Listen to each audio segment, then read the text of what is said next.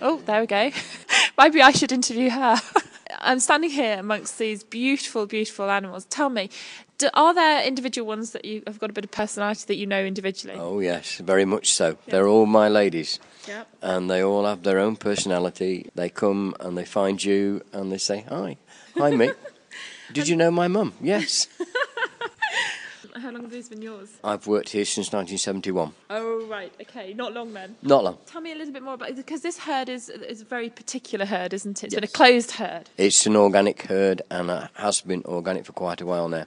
And we look after the cows more different than conventional. They get a lot of treatment with homeopathy and all things natural, no fertiliser and no sprays. You use homeopathy on these cows if they're ill? Yes, I do, yes. That's incredible. No wonder this cheese is absolutely delicious. I mean, between you looking after these ladies, I mean, God, they're really well looked after in here.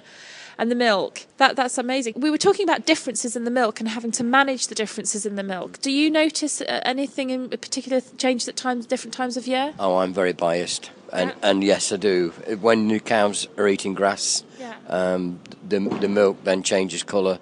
In the winter, we feed them silage and whole crop silage, and it's all very natural. There's nothing added to it to make it less wholesome. Right. It's all very natural products. And would you drink this milk directly yourself without sort of treating it? If you see my two boys, they're 6 foot something.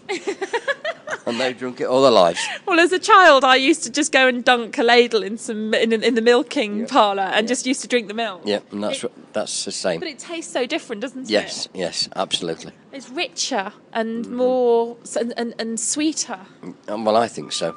Yeah. And do you think that's a major contributor to the cheese? I'm not noting any of Joe's wonderful cheese making skills because it's a huge skill, but do you think that milk is part and parcel of that? Absolutely, and Joe is a genius anyway.